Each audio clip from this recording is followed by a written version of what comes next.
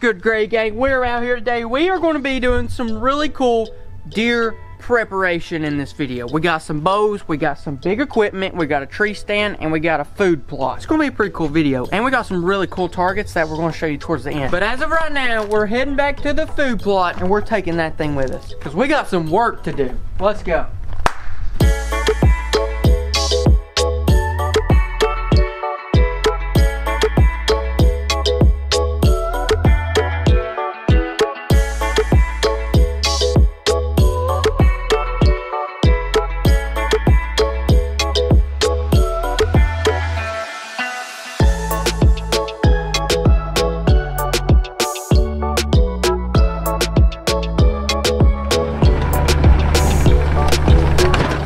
So this is where we're going to be making the food plot. It's not going to be a giant food plot like the field we was driving in. We're going to keep that for hay because, I don't know, we got to feed the cow. But anyways, this is a spot that was not used for really anything at all, but it's decently flat, and I'm sure the dirt has a little bit of potential here. I actually didn't think I was going to do this, but then I was actually talking to Austin, which is Deer Meat for Dinner's cameraman, and I showed him a picture of this. I actually showed him a picture of my feeder that I put up because I can't remember if this was in a video or not, but we originally got that deer feeder for the goats and chickens, but the goats started figuring out how to shake free corn out of it, so I had to take it away from them, and I put it back in here. But anyways, I sent Austin a picture of it. He's like, why don't you scrape all the leaves out of the way and like plant stuff here? And I was like, you know, that's a pretty good idea actually. So we got some pretty flat stuff back here. We got a few trees right here that we're going to have to move, but that's what we brought the excavator for. But overall, we have like what, maybe half an acre of decently flat ground. We can't go past the fence because we don't own it.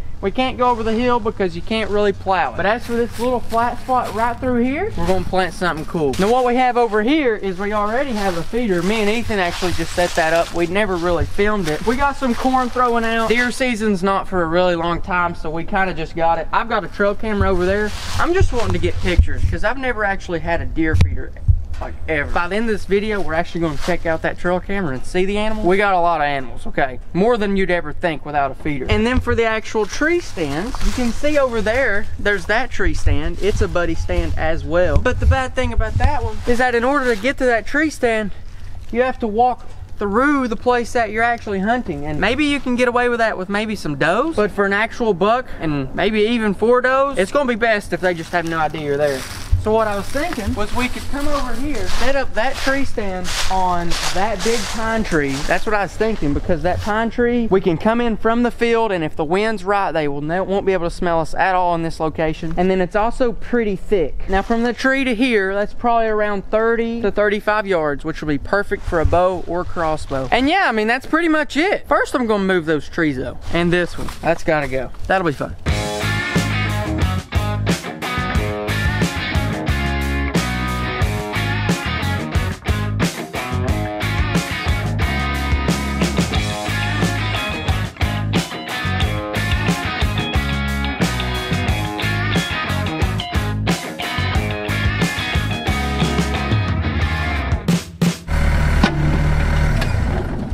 Alright, well, we've done quite a bit, actually. We got the big stuff out of the way. Those fallen limbs, they'd been there for a long time. Then we actually knocked down those trees. That gave us another path for the tractor to get through, or whatever we're planting. A lot of the leaves we've not moved yet, just because they're leaves, and we don't necessarily need an excavator to move leaves. We can do that on our own. Looks pretty nice. It looks very nice. And once we dug up this, we noticed that the dirt's actually like pretty good dirt. I mean, just from what we can tell. We can kind of fix that up some more, but overall, we're just looking at it, and we're gonna be able to get some pretty good swipes through with a tractor through here. There's already grass and ferns going right here. Yeah, so like, we know that the soil's good because in the very few places where grass seed actually landed, which is probably where I've run through here on the side-by-side and the mule, and some seeds fell off or something, we have some really good grass here, so that lets us know some good stuff's happening here. It ain't all dried out either under these leaves. It's good and moist. Yeah, it's gonna be cool. I think this is actually gonna be my #1 hunting spot of the year, right here. I think this would be pretty good.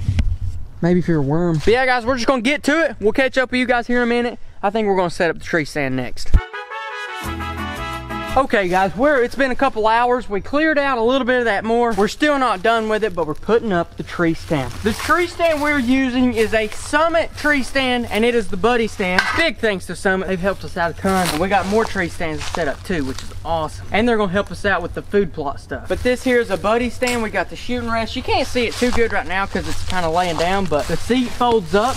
Then whenever you fold it down, it's got that comfy seat. And the reason I went with a buddy stand is obviously because I'm a YouTuber, and usually whenever one person's hunting, the other person's filming. So I'll be able to have plenty of space for cameras or a cameraman. But yeah, the spot we picked out, we're thinking about this big pine tree.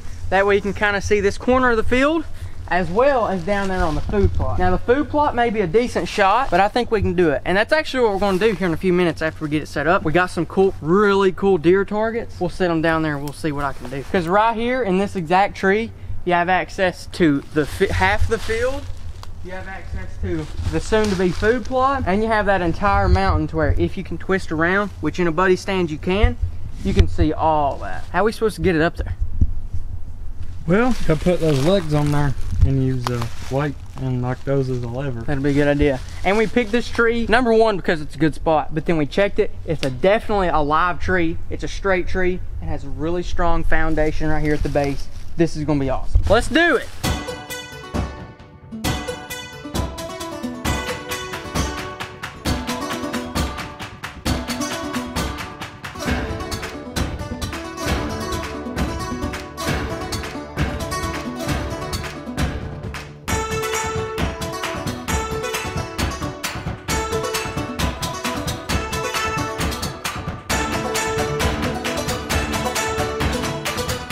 Alright guys, so the tree stand is up. I'm talking solid. Like I got 4 straps up here. This thing ain't going nowhere. I do want to say, if you have a tree stand yourself, be very careful, and I wouldn't really advise putting it up alone. It's almost impossible, and even if you could do it, it's not exactly the safest thing to do. As you saw whenever we was putting this one up, every time I'd come up here, I'd have Ethan holding the bottom, and once I was up here, I was strapped in pretty good. Strapped in with ratchet straps.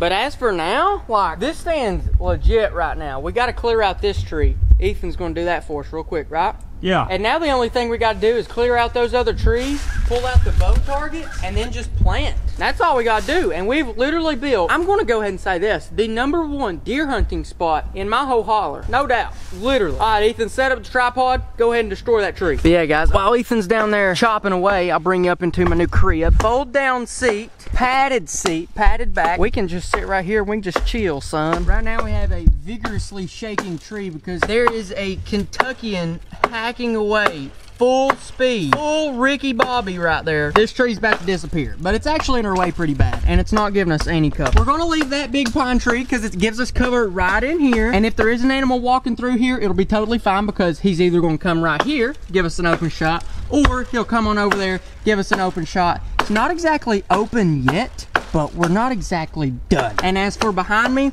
if it's rifle season, this is all game on because you can see a little bit through there, and if a deer's down there with a rifle, you can definitely take him out. This man's going straight Paul Bunyan down there. He is relentless. Anyways, I'm hoping you guys are liking this video because this is super fun to make. We're out here making progress as an investment. We're not getting an immediate return out of it. We're not getting anything out of it right now, but we're putting a lot of work in, and we're going to benefit 6 months down the road whenever deer season actually gets here. And that's going to be awesome because I can tell you right now, if we sustain that food plot, there's going to be a lot of animals killed out of this stand right here. You done, Paul Bunyan? Hey, Johnny Appleseed, you done down there? Push it.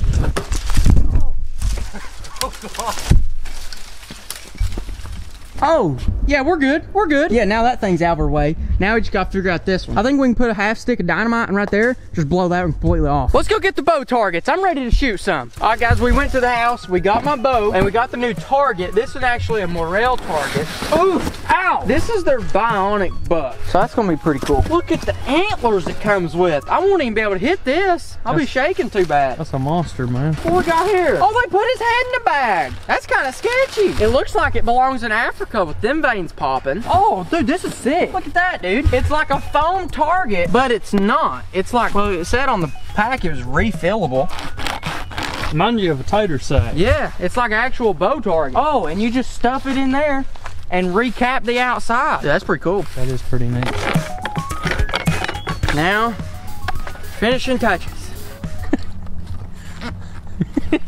Perfect. His name is David. David was hit by a car when he was 2 years old, and he never fully recovered. Now on to the bow. All right, for the bow, it's the same one I've shot all year, and last year, and the year before that, and the year before that. The arrows is what we kind of want to talk about, because we actually did an entire video on just what kind of arrow penetrates the best. I had some 550 grain arrows, and we found that they penetrated the best. They were also the heaviest arrow we shot. But a lot of you guys were actually asking what kind of arrows these are, because I bought them on Amazon for like $6. Here's the exact ones I bought. I bought 300 spine with a .003 millimeter tolerance or whatever.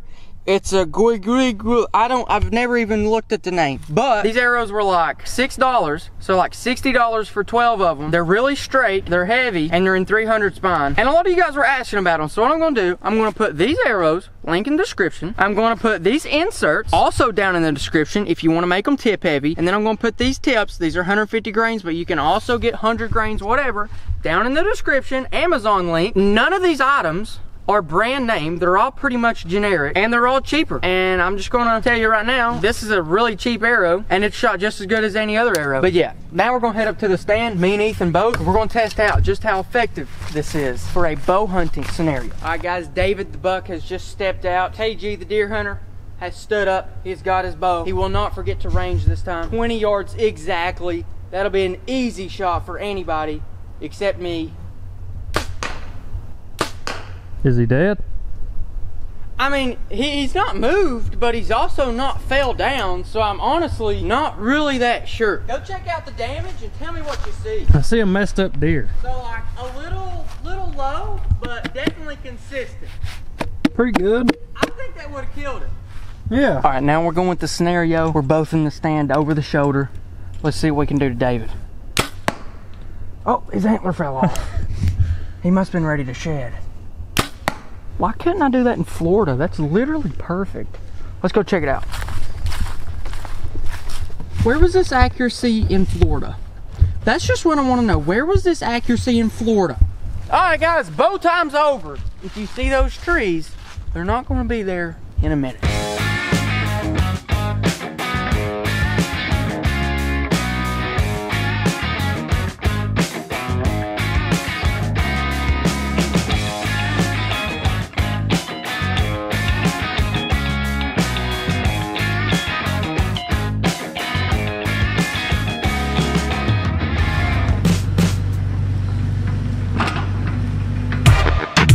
Okay guys, as you can see, it's a totally different day from the last time we was filming, but I got a shotgun, I'm in the tree stand, we got to trim some trees, and this is by far the easiest and quickest way to do this. Got an 12 gauge. Now the thing is, a lot of these limbs that actually need trimming, they're like as tall as this tree stand, and they're over there, so it's going to be pretty hard to even touch them with any kind of anything really. Shotgun's going to be the most efficient and quickest, and shells are only like 25 cents a piece. Okay, here we go. First one.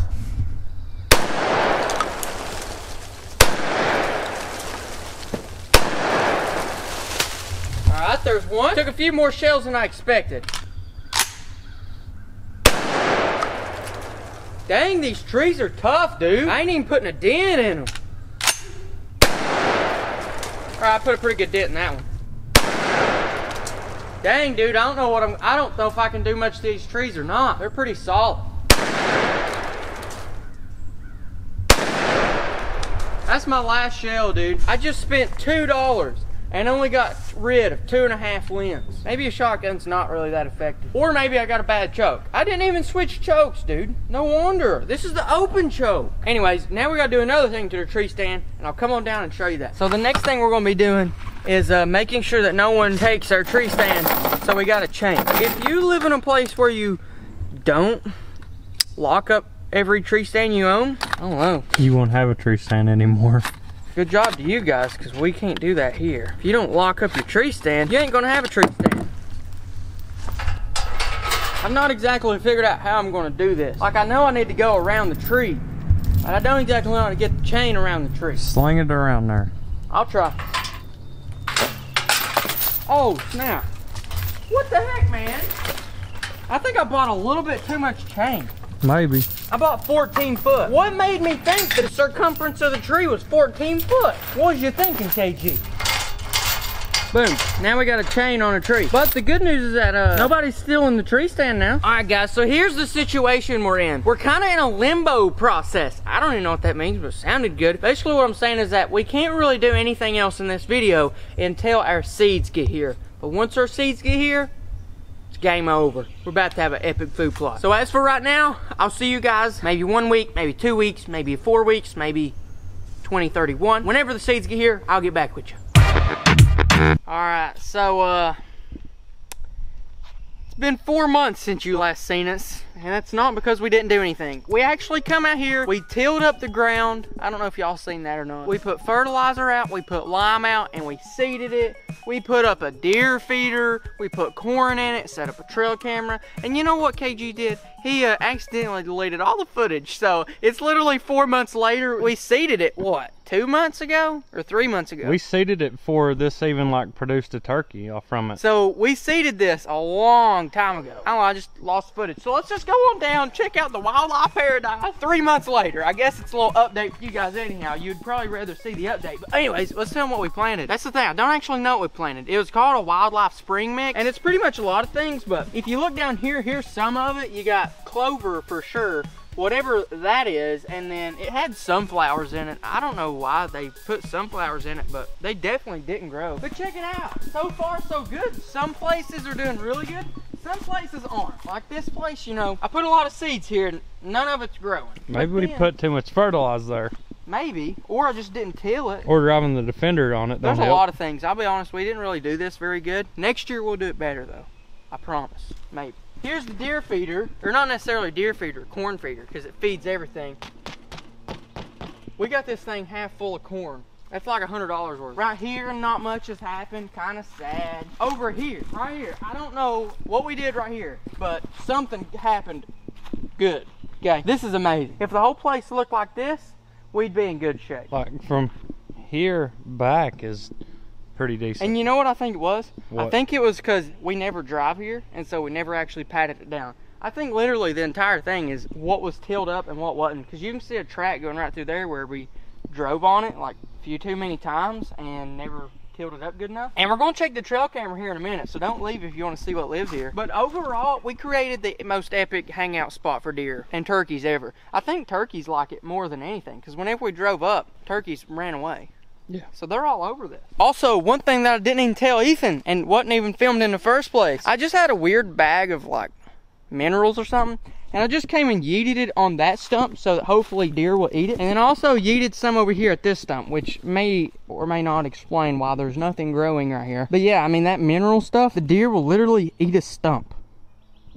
Kind of crazy. But yeah, we've had the corn feeder set up with half whole kernel corn and half cracked corn, just so you know the deer can't eat all of it. But actually what I figured out is that in the spring, deer don't really like corn that much because they don't really have a reason. They're out eating fresh grass and stuff, and they kind of just avoid the corn until the fall. But what does eat it in the spring is turkeys. So whenever we check this trail camera, which has been knocked down somehow, we're most likely going to see a bunch of turkeys, and hopefully we see some deer though. I bet there's a coon on there, have to be. They're guaranteed there's a coon, squirrels. I mean, that's the thing. We built, this isn't just for deer, even though it's primarily for deer, which is, you know, why we set up the tree stand and stuff. It was made for deer, but it's going to support, honestly, literally everything, because even predators are going to get a kick out of this, because they're going to have all their food sitting right here waiting on them. Dude, if I was a bobcat, I'd just hang out here all the time.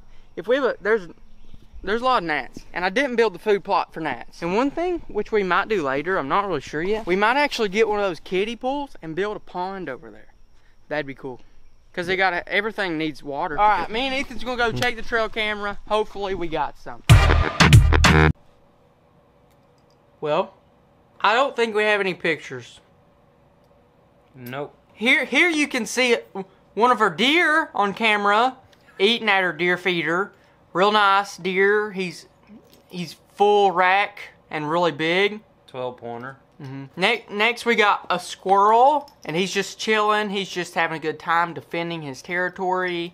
He's just being a good guy. His name's Chad. Tell him about your moose back there. Yeah, he's back there. He's been visiting the deer feeder, and he's just a cool guy. We call him Moose. And then we got these turkeys. They're pretty cool sometimes.